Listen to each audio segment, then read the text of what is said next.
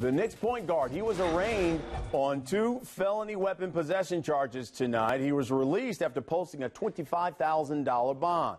Felton is also facing an order of protection against his estranged wife. Knicks point guard's case, it's been postponed until June 2nd. He is allowed to travel with the team. All right, joining us now is our SNY legal analyst, Steve Kallas. And Steve, Raymond Felton arraigned on a couple of weapon possession felonies today. But when he was arrested, it was more like 3 charges he was facing, not only weapon possession, but a menacing charge for allegedly threatening his estranged wife. Why was one of the charges dropped?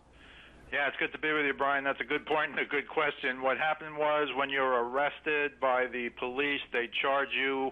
When they take you into the station, he surrendered himself this morning. But between that time and his arraignment, the district attorney gets involved. They look at the charges. They look at the alleged proof. They look at the police report. They look at a number of things.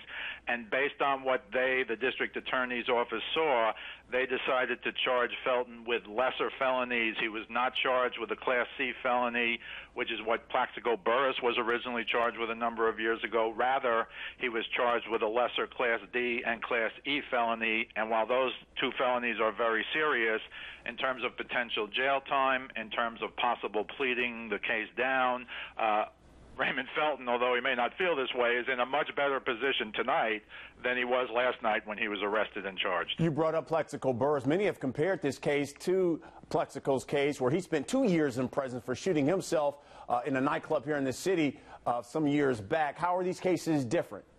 Well, they're only similar in the fact that Plaxico, who committed the crime when he came into New York City with a loaded handgun in his sweatpants or wherever it was, he had it outside.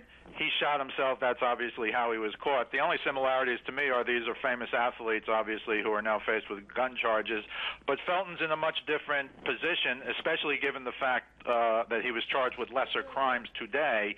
And I think the main issue is going to be, is he going to take the position that wasn't my gun? They have to prove that he possessed this firearm. That's what these charges are based on. And I'm not saying he possessed it or didn't. Obviously, as you know, it was his wife's attorney who brought the gun in, and she claims it's his. He may take the defense and say it's not mine. I don't know if that's going to fly, but certainly he's in a better position than Plaxico Burris was a number of years ago. If convicted, what is Raymond Felton looking at?